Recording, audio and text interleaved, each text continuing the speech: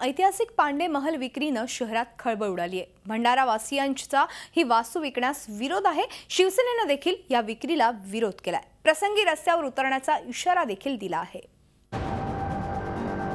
भंडारा जिल्ह्यातला ऐतिहासिक पांडे महल शहराची ओळख असलेल्या ह्या वास्तूची विक्री करण्यात आली आहे। मात्र भंडाराच्या नागरिकांनी या विक्रीला विरोध दर्शवलाय।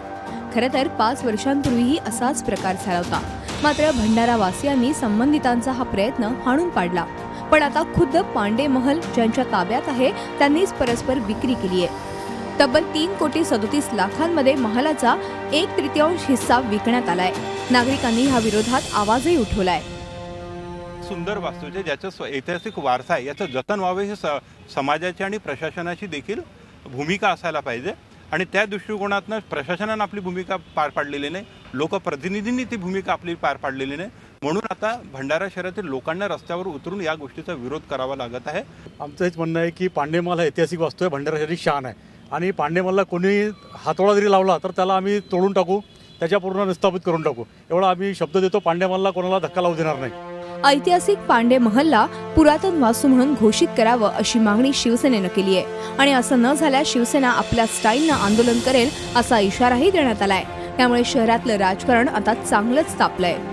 हा पांडे महलला कसल्याही प्रकारचा धक्का लागू देणार नाही आणि केलेली ही जी रजिस्ट्री आहे ही रजिस्ट्री रद्द करण्यासाठी शासन दरबारापर्यंत जर आंदोलन करावं लागलं, जन आंदोलन उभे करावे लागले तरी शिवसेना आपल्या स्टाईलनं हे सर्व आंदोलन उभे करेल। तर पांडे महल ही वास्तू नगर परिषद हद्दीत येत असल्यानं त्याच्या विक्रीचा अधिकार नगर परिषदेकडे असल्याचं मुख्याधिकारी सांगतात। नगर परिषदेचा हा अधिकार आहे आणि नगर परिषदेच्या समोर हा विषय गेल्यानंतर नगर परिषद सभागृह याच्याबद्दल काय ती भूमिका निश्चित करू शकेल। प्रशासकीय पातळीवरती मुख्याधिकारी म्हणून मुख्याधिकारी या बाबतीमध्ये काहीच करण्याचे अधिकार नाहीये। पांडे महल म्हणजे भंडारा शहराची ओळख, नागरिकांच्या भावना त्याच्याशी जोडल्या गेल्या आहेत। त्यामुळेच या संदर्भात प्रशासनानं तोडगा काढून ऐतिहासिक वास्तू वाचवण्याची मागणी स्थानिक करतायत। Madhav चंदनकरसह bureau report, Zee media, Bhandara.